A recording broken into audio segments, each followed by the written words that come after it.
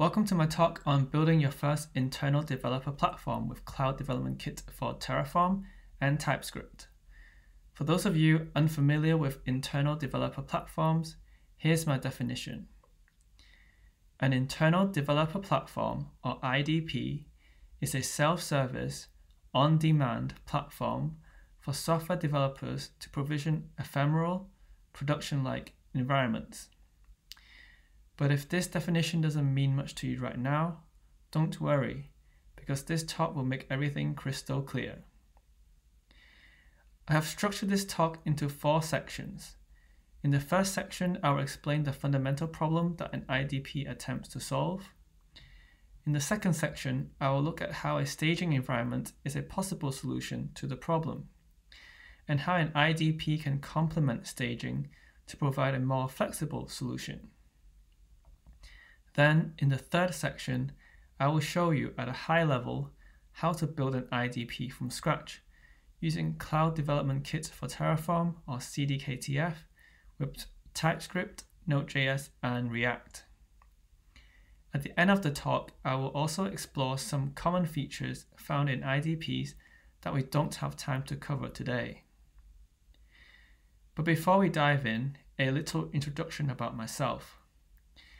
I am currently a staff software engineer at Zinc, a London-based background checking company. I see myself as a generalist. I have worked professionally on the front end, backend, and DevOps, and I love writing, and have written a book on the JavaScript ecosystem called Building Enterprise JavaScript Applications. I've also written a live project series with Manning called Internal Developer Platform on AWS, which I will speak more about at the end of the talk. So without further ado, let's dive in.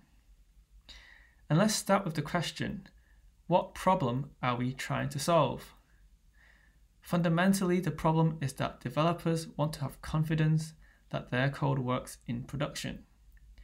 This is usually achieved by running a set of tests. We have the automated unit, integration, and end-to-end tests that test for known issues, and we also have the manual exploratory tests that test for unknown issues.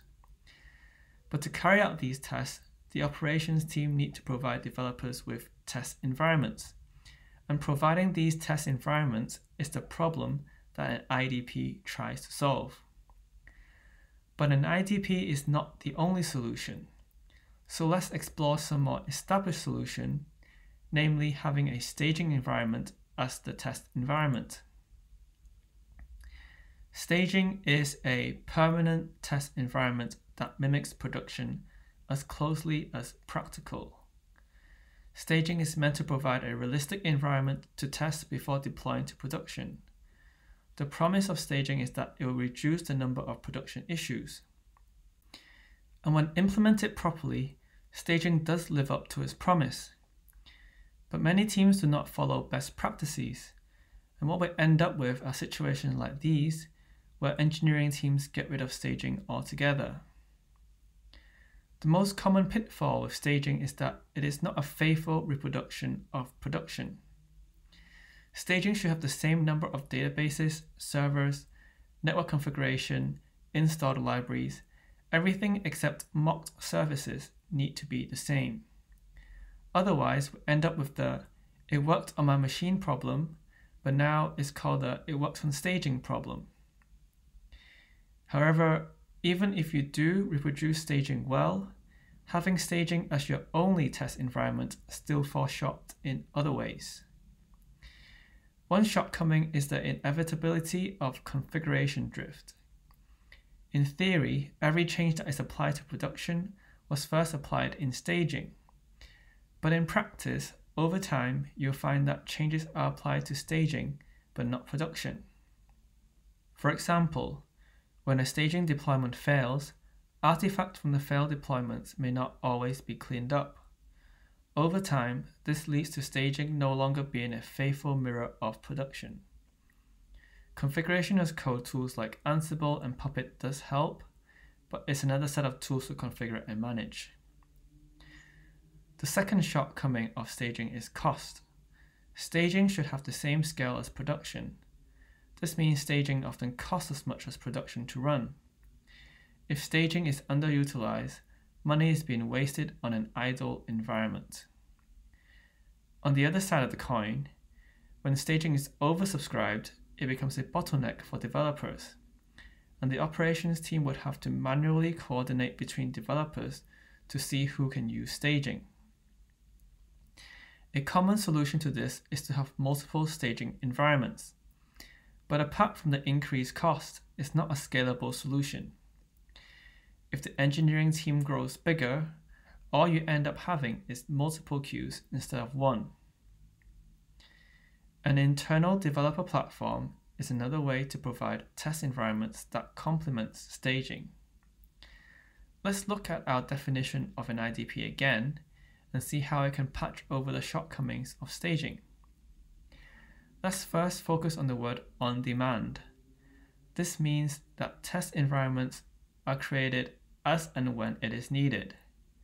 This helps avoid the configuration drift problem because if developers need to change something in the environment, they can easily create a new environment instead of modifying the existing one.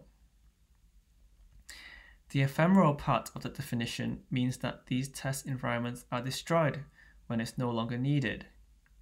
This mitigates the cost issue, as test environments are destroyed when unused. No money is wasted on idle environments. Lastly, let's shift our focus to the phrase self-service. This means instead of the operations team coordinating who can control staging, an IDP allows developers to create environments all by themselves. This is usually done through a web-based or command line interface. But this definition is still a bit abstract, so let's actually show you what a simple IDP looks like. Let's suppose we have a very simple API called pet app. All it does is randomly return a name from a long list of possible pet names. A developer has made a change that updates the list of names to all be French names, and he now wants to deploy an environment to test out his changes. This is how he can do this using an IDP. First, he must give the environment a unique name, specify the application he wants to test, which is pet app, and configure it with certain parameters, such as the Git branch to deploy. After filling in the form, he clicks Create. After a few minutes, the environment is deployed, and the DNS name of the API is printed on the UI. Once deployed, we can curl the endpoint and confirm that the changes have taken effect. And when we're done with testing this feature, we can destroy the environment by pressing a single button.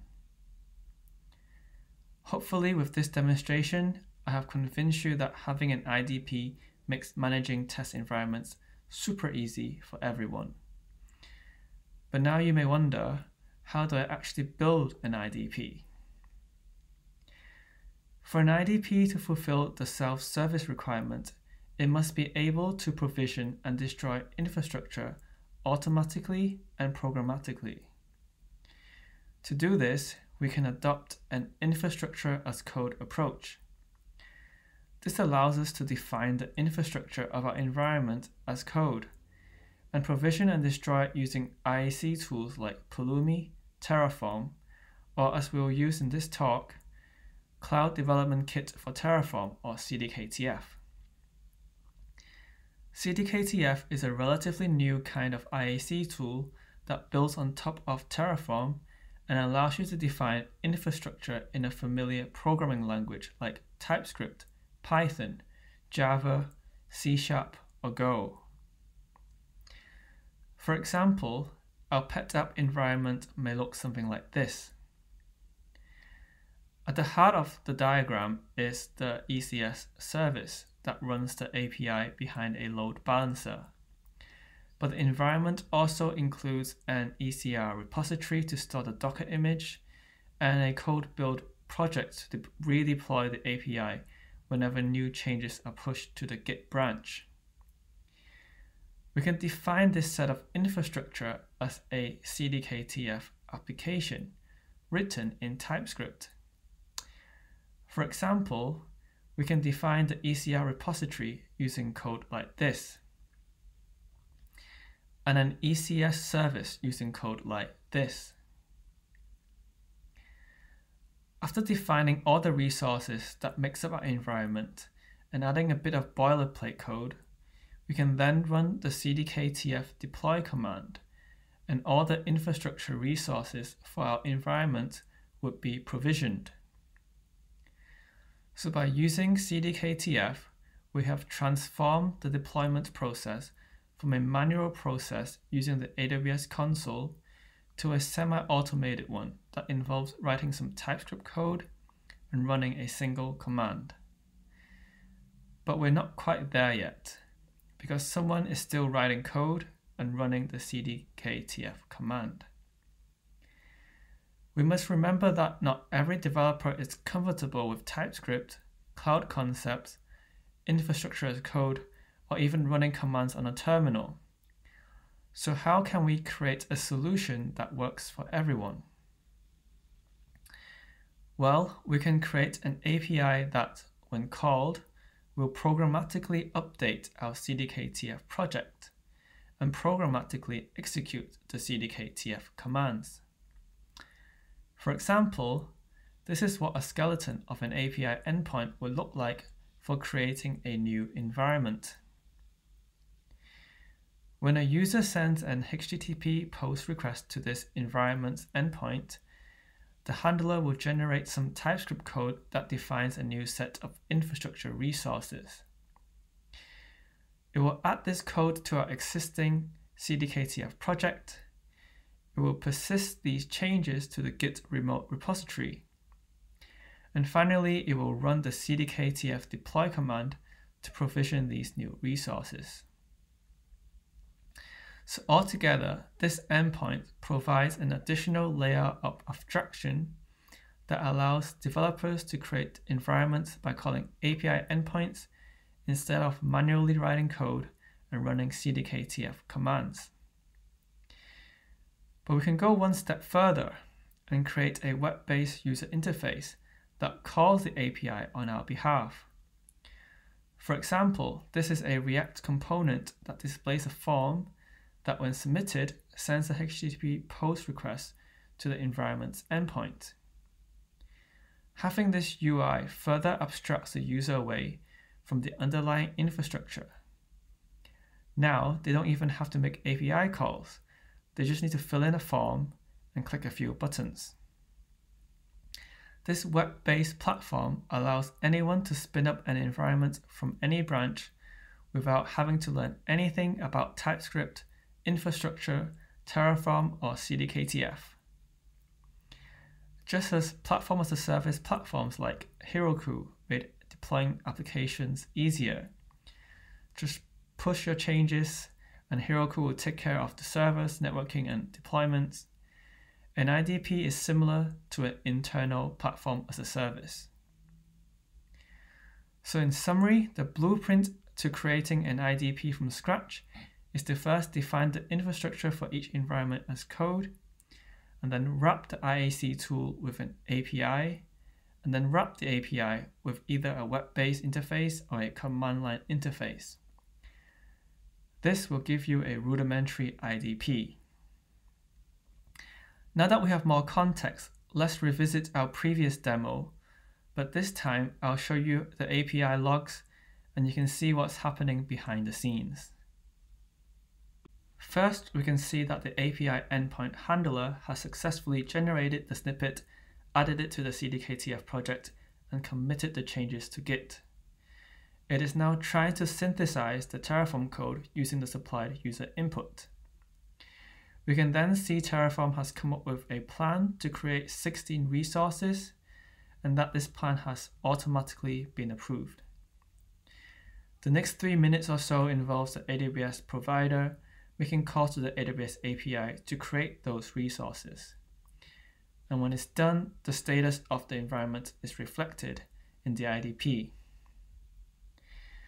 Destroying the environment is a similar process. I hope I was able to demonstrate that the IDP is a good companion to the staging environment. that it gives freedom to the developers to deploy and test whatever they want, to experiment and to learn. But note that an IDP doesn't replace staging. If your production environment is a permanent, long-running environment, then a permanent, long-running staging environment should also exist. Some issues such as memory leaks may take a long time to surface and may not be caught in ephemeral environments. So have a staging environment and have an IDP. They are complementary to each other. What I showed you today is a very basic IDP. To make it more useful, you may consider implementing any of the following features. Automated teardown or time to live, where every environment has a default lifespan of a day or a week, which can be manually extended. This feature prevents permanent or abandoned or idle environments, which helps reduce cost. Notifications. The IDP can send a message to the developer when deployment is complete. It can also send a message to notify the platform team when deployment fails. An IDP can trigger tests. When an environment is deployed, have automated tests run to ensure that the environment is deployed correctly. Authentication and Authorization. Implementing an auth layer can prevent developers from modifying someone else's environment. It can also help attribute cost to each developer or team. An IDP consists of many components, and in the short time that I have for this talk, there wasn't really enough time for me to dive deep into the code. But I hope you still have gotten something valuable from this talk. If you like the idea of an IDP and you want to follow a step-by-step hands-on guide on how to build one from scratch, I have produced a live project series with Manning that goes through everything we've gone through today, but in much more detail. The series also covers cost management, authentication and authorization, AWS organizations, and a lot more. You get access to the source code, and if you buy the whole series, you'll be eligible to take an exam to get a certificate of completion, which you can show on your CV or on social media.